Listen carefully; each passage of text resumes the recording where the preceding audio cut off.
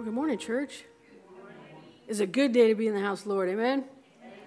Well, we're in week 6 of our sermon series through the book of Acts, and we're calling this series The Power of His Presence. And the book of Acts is basically an account of how things moved forward in the absence of the physical presence of Jesus. And so it really is a history of the Christ-following church. And as we take this journey through Acts, we are framing our discussions in such a way that acknowledges that every single one of us has a difference to make. What we choose to do really does have an impact, whether we choose to show up or to not show up, whether we choose to give or not to give, we choose to participate or not to participate, we choose to add value to or not add value to, if we choose to do what everyone else does or if we choose to live by a higher standard. Our choices have an impact. We see the truth of this throughout the book of Acts. As we walk through this book, we see God transforming people's lives in a very real and powerful way, and we see the power of His presence and how we can choose to be intentional about the impact our lives have on those around us. And so today, we're in Acts chapter 6, and we're going to cover a lot of ground in the scripture this morning. And so if you have your Bible, you might want to follow along. We're going to be leaning kind of heavily on the text today. The verses will also be on the screen. We're going to jump in to Acts chapter 6, starting with verse 1. Scripture says this: "In those days, when the number of disciples was increasing, the Hellenistic Jews among them complained against the Hebraic Jews because their widows were being overlooked in the daily distribution of food." Okay, so we're going to pause right there. Let me tell you this. The church is starting to become a more organized entity at this point. They started out just preaching the gospel, sharing the good news of Jesus, what He did, how much He loves us, who He is. And God has come on the scene many times doing some pretty cool stuff. And the people are getting healed. They're being set free from bondage. People are being serious about lining their lives up with God's word and walking in His ways. And more people are coming into the fellowship of believers every day. And so as the church is growing, they see more and more needs being brought to the fellowship. And so suddenly, there's this need for resources. So the people start bringing what's necessary to meet those needs. They're taking care of each other. They're making sure that everyone has enough, that no one goes hungry, that no one has to go through life alone. People are giving away stuff that they don't need, and they're even selling possessions and land to be able to bring the money from those sales to the church to help meet the needs of the people and to pave the way for the future. See, the church is growing, and the number of disciples is increasing. And up to this time, we've talked about the apostles, those who lived and walked with Jesus in the flesh. And we've talked about them as the disciples. We tend to use the word apostle and disciple throughout the Gospels, mostly interchangeably in reference to these 12 disciples. But in Matthew chapter 28, Jesus tells them to go into all the world and make disciples of all nations. And so this is what they're doing. They're making disciples. And so now, in this side of Acts, when we talk about the disciples, we're talking about a larger group of men and women who are committed to and full on following after God with all that they have and all that they are. And they're not just churchgoers, but they are committed, transforming, revolutionary remnant kind of group. And so that leads me to the first lesson that I see here in this passage, and that lesson is this: multiplication is important. Go and make disciples. See, Jesus wasn't concerned as much on reaching the world as He was in making disciples who would make other disciples, who would make other disciples. And this process of multiplication would reach into all the world, generation after generation, till the end of time, with the healing, saving, redeeming message of the cross of Jesus, who is the Christ. He started with 12 guys, and 2,000 years later, it continues to endure. You see, multiplication is essential. Think about this for a second. If you are the only person who can do what you can do, then what you do will not endure. It will come and then it will pass. But if you will teach and train up someone else to do what you can do, then they can do that thing and they can train up someone else to do it, and so on and so on and so on. And then what you do will endure. Yes? You see, multiplication is more important than preservation. I'm going to say it again. Multiplication is more important than preservation. And that's what we're seeing here. The church is growing. People are starting to have a difference of opinion about how things are being run. Fortunately, we don't have any of that in the church today. Truth is, we're all humans, and we still do deal with these same issues that they dealt with in the first century church. But the church administration, they're trying. They're trying to figure out, how do we tweak the system so that we can become more effective? And so the 12, that's the core of the movement, these 12 apostles. And if we took that and looked at today's system, it would be like a mega church that had a staff of 12 pastors. That would be the church administration. Or if we bring it down to our world in a church this size, it would be the pastor and a few key leaders. That's the core of the administration. And so now it appears here in the book of Acts that the pastor or the team of pastors are responsible for doing everything. They're making the flyers, they're cleaning the church, they're stocking the fridge, they're paying the bills and teaching Sunday school and preaching and managing the webpage and looking for new real estate and they're in charge of the distribution of donations. Pretty much anything that needed to be done in the life of the church is what they're doing. And they're trying to figure out, how do we keep doing the essentials without letting too many things fall through the cracks? And so here's what they decide in verse 2. So the 12 gathered all the disciples together and said, "It would not be right for us to neglect the ministry of the word of God in order to wait on tables.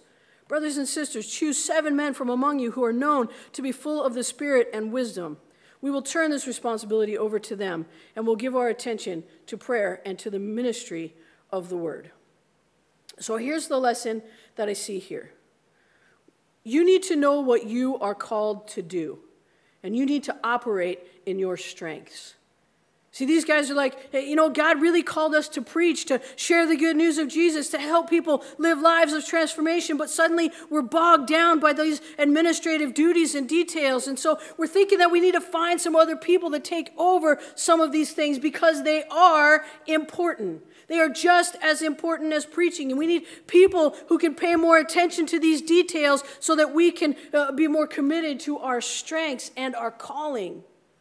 And fortunately, they didn't have to worry about, well, let's check and see if there's money in the budget to hire a church secretary because the pastor's getting burned out by all these administrative details. They didn't have to deal with that. They were able to quickly appoint people to take care of the different aspects of ministry so that those duties were taken care of, and those who were called to specific ministries could operate in their strengths. And so here's an important lesson for us as we seek to walk in obedience and to be intentional about making a difference in the kingdom. As with many things in life, making a difference requires resources. And to some level, it requires administration. And you will be inundated with lots of duties that need to be attended to, and you will soon realize that they will drag you away from your strengths and your calling. So whenever possible, delegate those things to others who are committed and qualified. So you can't do everything. You can only do a few things. And the more you have to do everything, the more quickly you will burn out and the more things will fall through the cracks. And so as you begin to delegate responsibilities, keep in mind what they did here in Acts chapter 6. Brothers and sisters, choose 7 men from among you who are known to be full of the Spirit and wisdom. When you're delegating or when you're appointing people to specific tasks, look for people who are spiritually grounded and growing in their faith and seeking after wisdom, because these are the people who will make up the best core team. Find people who are passionate about the things of God and understand and are able to keep the main thing the main thing. Here's another lesson that I see. What are they appointing people to, by the way? To wait tables. See, it says it would not be right for us to neglect the ministry of the word of God in order to wait tables. So here's the lesson, and this is a very important one. There are no small, unimportant jobs in the kingdom. Scripture says, whatever you do in word or in deed, work at it with all your heart because it is the Lord God you are serving. There are no small, unimportant jobs in the kingdom. What you do has an impact. It matters. Whatever you do, from filling up the salt shakers to shoveling the snow to running copies to making coffee to working in the nursery or cleaning toilets or pulling weeds or preaching the good news, nothing is insignificant. It all has a place and it all serves a purpose. And what you do makes an impact. Come on now. We're going to switch gears here. The next passage of Scripture is a story of one of those 7 chosen men, a man named Stephen. Let's look at verse 8. Now Stephen, a man full of God's grace and power, performed great wonders and signs among the people. Opposition arose, however, from the members of the synagogue of the freedmen, as it was called, Jews of Cyrene and Alexandria, as well as the provinces of Cilicia and Asia, who began to argue with Stephen. But they could not stand up against the wisdom the Spirit gave him as he spoke. Then they secretly persuaded some men to say, "We've heard Stephen speak blasphemous words against Moses and against God." So they stirred up people and the elders and the teachers of the law. They seized Stephen and brought him before the Sanhedrin. They produced false witnesses who testified, "This fellow never stopped speaking against the holy place and against the law. For we have heard him say that this Jesus of Nazareth will destroy this place and change the customs Moses handed down to us." All who were sitting in the Sanhedrin looked intently at Stephen, and they saw that his face was like the face of an angel. Let me pause right there to say this. As you set out to do something for the kingdom of God, you better get ready for people to attack you, to tell lies about you, and to try to turn other people against you. It just goes with the territory. We see it throughout Scripture. And when that happens, you need to have grace under fire. You need to keep your cool. You need to seek after wisdom, and you need to let God be the one to fight this battle for you, just as we see that Stephen's going to do. Stephen's questioned about these false charges against him. And what is his answer? His answer is pretty much the rest of chapter 7. I'm going to summarize that for you rather than read it for you. But here's what's happening. Stephen, full of the Holy Spirit and with his face looking like the face of an angel, he tells people about their country's great history and their sad disobedience to God and how Jesus came to change it all. He talks them through what God has done since Abraham and how the people have responded to God and how they've responded to his laborers. And the lesson that I see here is this for us. Do not ever forget your spiritual heritage. See, it's part of keeping the main thing the main thing. Don't forget what you were born out of, and don't forget the God who is strong and has shown himself faithful time and time again. Don't forget the fathers and mothers of our faith. Don't forget those who have prayed for you and spoken over you the love and the faith and the ways of God. Don't forget the Spirit of the living God, the same Spirit that raised Jesus from the dead that lives and moves in you. Don't forget his power and his love and his mercy. Do not ever forget your spiritual heritage and the strong shoulders on which you stand of those who have gone before you and paved the road ahead of you. And do not ever forget the part that you have to play in the spiritual heritage of future generations. Be faithful to do your part to further the cause of Christ, to live lives that are covered with the fingerprints of God, to be faithful to pray for others, to teach and lead others in the ways of God, that you too may become strong shoulders of faith on which the future generations may stand. Come on now. So Stephen's talking to them about this message, and as he's talking of this message of redemption that comes through Jesus, he's also telling them about their own sins and evils. The religious people didn't like it at all, and so here's what they did next, verse 54. When the members of the Sanhedrin heard this, they were furious, and they gnashed their teeth at him.